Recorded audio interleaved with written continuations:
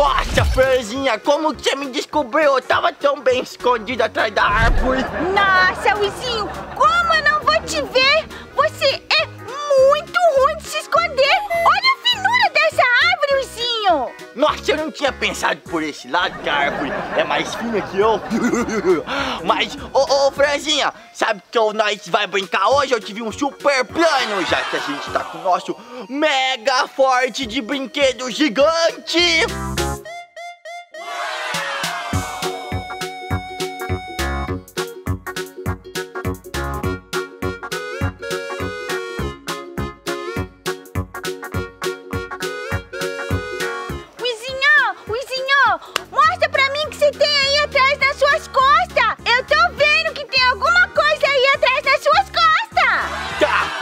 Já que você insiste, eu vou te mostrar então o meu óculos.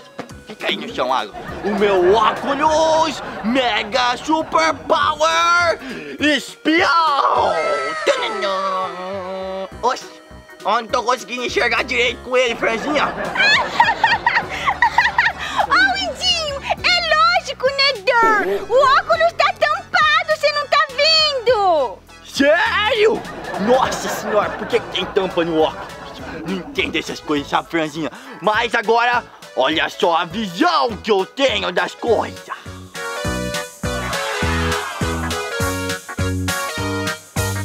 Luizinho, anda logo, sobe aqui pra gente brincar. Eu quero muito testar o seu óculos. Franzinha, me ajuda aqui com as coisas. Já tô aqui, Luizinho. Tá, segura, hein?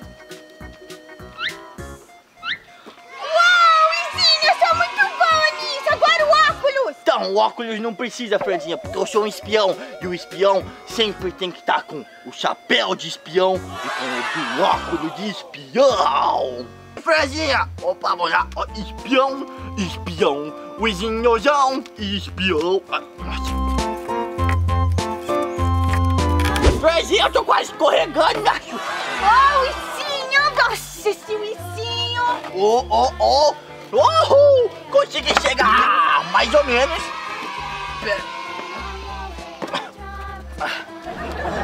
Mais ou menos, mas eu consegui chegar, Franzinha. Nossa senhora, hein, Luizinho, você é atrapalhado. Deixa eu ver esse óculos, Luizinho. Tá, olha lá, olha pra aquele lado pra você ver, você consegue ver as coisas bem de perto. Tá. Uau, Luizinho, que legal, olha aquelas árvores. Sim, agora, vamos lá, a gente tem que espionar tudo que tá acontecendo. Então pega água, porque é importante no calor, né? É importante hidratar no calor, né? Sempre tem que beber água, tão ouvindo? E também sempre tem que deixar gostei no vídeo, tão ouvindo? É verdade, galera. Tá, então siga-me, o espião. Gostei do meu chapéu? Eu gostei muito, sim, eu não tenho nada. Tá, então faz assim, fica com o chapéu, porque o boneco do Luizinho já é espião. Tá, fica bonita? Ah, muito bonita, muito mesmo. Então, vamos! Vamos! A tisket, a tasket, a green and yellow basket. I wrote a letter to my love, and on the way I dropped it, I dropped it. And on the way I dropped it, a little boy, he picked it up and put it in his pocket.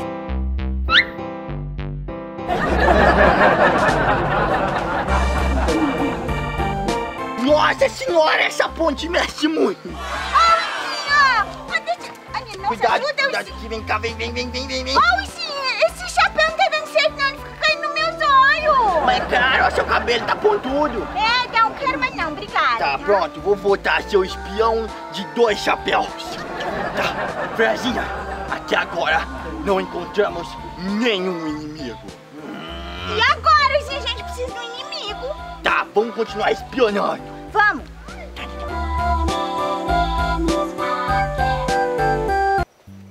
Franzinha. O que, Luizinho? Parece que eu avistei alguém. Vem. Olha. O que você tá vendo? Meu Deus, você não vai acreditar. Pera. Franzinha, vê isso. Luizinho! Tem uma pessoa de vermelho lá, né? Tem uma pessoa toda de vermelho. Será que é o que eu tô pensando? Luizinho, será? Não, não pode ser. Eu acho que é meu zóio que tá com problema. Deixa eu ver de novo. Franzinha! O que foi? Ela! Olha ela tá até com a cestinha. Ai, eu não tô acreditando, Luizinho! É a Chapeuzinho Vermelho! E ela tá lá, que nem igualzinho nos desenhos, nos gibis, no desenho e tudo, é ela! Vamos lá, Franzinha, vamos! Mas assim, a gente precisa de um disfarce. Um disfarce. É boa ideia, Luizinho, mas que disfarce? Eu tenho um mega plano. Plano! Ó, tem um papel aqui, né? Sim! Fica vendo o que eu vou fazer, que ela nunca vai perceber que é a gente. Tá bom. Franzinha, aqui tem uma super canetinha e um papel. Sim, Luizinho! E aqui tem uma caixa de papelão. E aí? E aí que você vai ver o que eu vou fazer. É perfeito. Tá. Tá pronto. Olha só isso. Olha que tá escrito. Não tem ninguém atrás da caixa. Ela nunca vai perceber que tem alguém atrás da caixa de papelão, Franzinha. Ô, Luizinho, você e suas ideias dele, né, Luizinho? Vai dar certo, você confia em mim. Ai, meu Deus, o que eu posso fazer se eu não tenho uma ideia agora, né? Então vamos seguir a minha ideia. Você fica com binóculos. Tá, e a água? É, e eu vou colar o papel. Tá bom, Luizinho.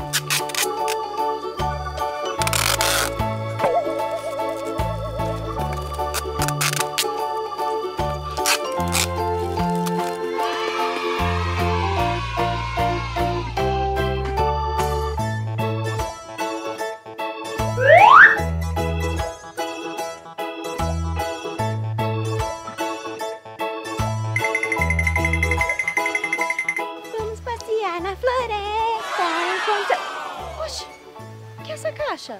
Parece que eu vi ela se mexendo.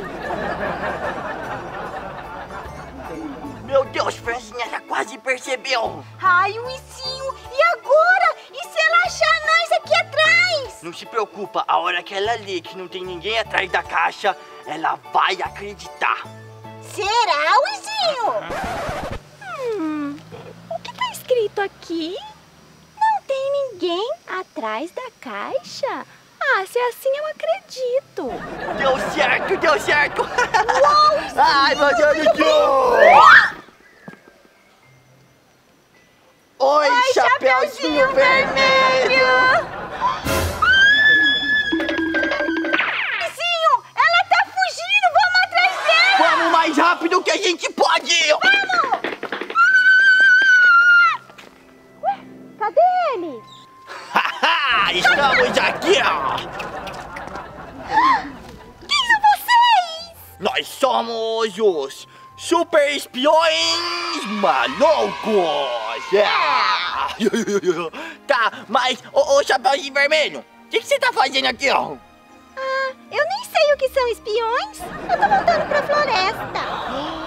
Meu Deus do céu, Franzinha! Na floresta onde tem o lobo mau! Ai, que medo, Luizinho! Você não tem medo de ir na floresta? Eu tenho, Luizinho. Não, eu tô perguntando pra Chapeuzinho Mas Vermelho. eu tô falando pra ela que eu tenho. Ah, entendi. Você não tem medo, Chapeuzinho Vermelho? Eu não tenho medo de ir na floresta, porque o lobo mau nem me ataca. Oxe, como assim o lobo mau não ataca? Eu ouvi nas histórias que ele fazia o quê, Franzinha? Fala pra ela. Ele fazia mal pra Chapeuzinho Vermelho, né? Mordeu a vovozinha dela. É, o lobo mau é mau sim, ele é mau. Ai, ele não foi sempre mal assim. Ele nunca fez mal pra vovozinha como vocês pensam.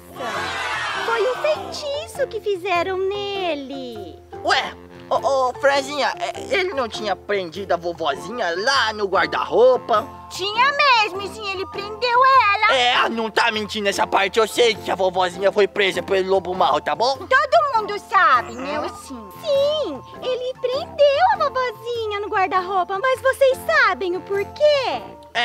Não, por quê? Porque um dia ele foi enfeitiçado por um feiticeiro. Ele prendeu a vovozinha no guarda-roupa pra não machucar ela, porque ele ia perder o controle.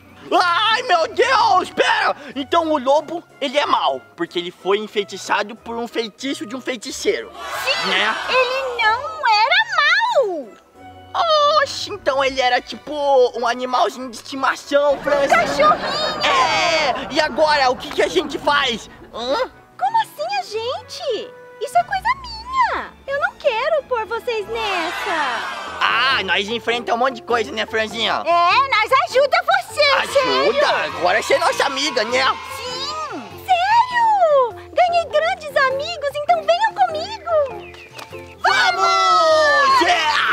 Só vou beber uma água antes, né, porque eu tô com sede. Oh, Luizinho, anda logo. Vem, gente! Franzinha, o que aconteceu? Parece que tá bloqueada a entrada da floresta. Ô, Luizinho, parece que tem uma parede visível. Pera, eu vou conseguir passar por ela agora. Nossa, não adianta. Não vai, Luizinho, agora. Ferrou. Chapeuzinho Vermelho, o que que nós faz? Não consegue entrar. Nossa, gente, agora que eu lembrei, a floresta é mágica. Eu vou poder levar só um de vocês. Nossa, como assim só um de nós dois? E agora, Luizinho? Tá. Sendo assim, como eu sou mais forte, pra deter o lobo mau, eu acho que tem que ser eu, Franzinha. Eu acho certo também, né? Já que é só um, então é melhor ir você. É, né, Chapeuzinho? Então, vai ter que ser a menina, porque o lobo não gosta de menino. Foi o menino que fez o feitiço contra ele, né? Eu acho que vai ter que ser você então, hein, Franzinha? Ai, Luizinho, mas eu tenho medo. Não se preocupa, Franzinha. A coragem está com nós. É! Então vai lá. Tem que ir mesmo, Luizinho. Quem vai ajudar a nossa amiga? Tá bom. Então vai. Mas, ô, Luizinho, eu não tô conseguindo ir. Ô, Chapeuzinho! Oh, desculpa, eu tenho que puxar. Uau! Tchau, Luizinho, já eu volto, tá bom?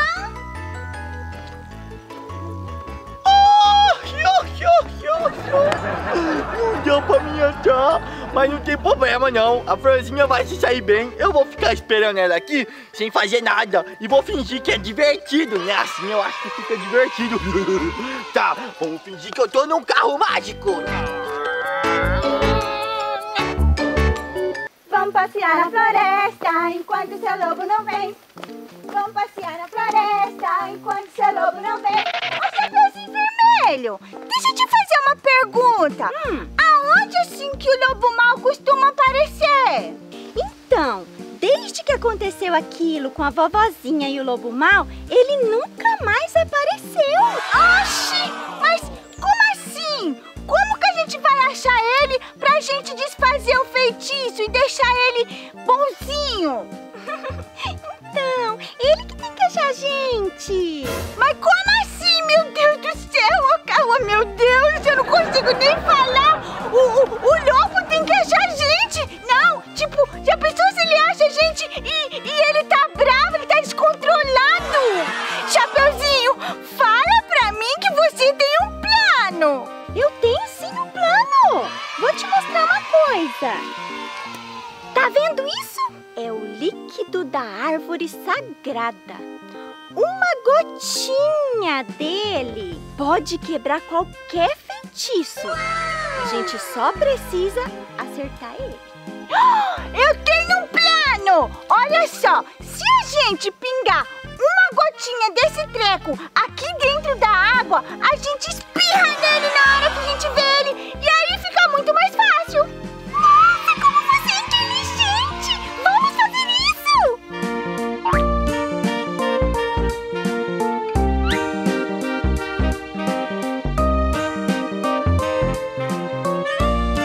Tá pronto! Agora é só esperar o...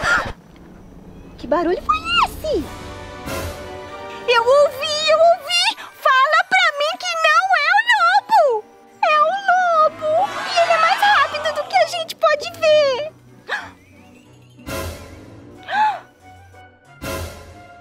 Eu acho que ele foi embora!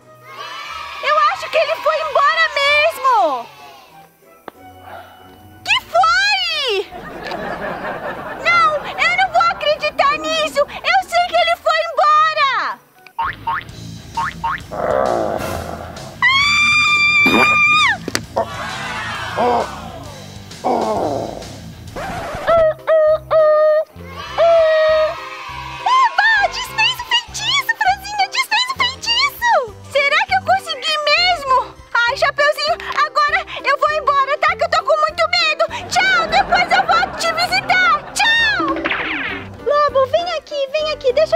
você tá normal. Eu trouxe uma maçã pra você.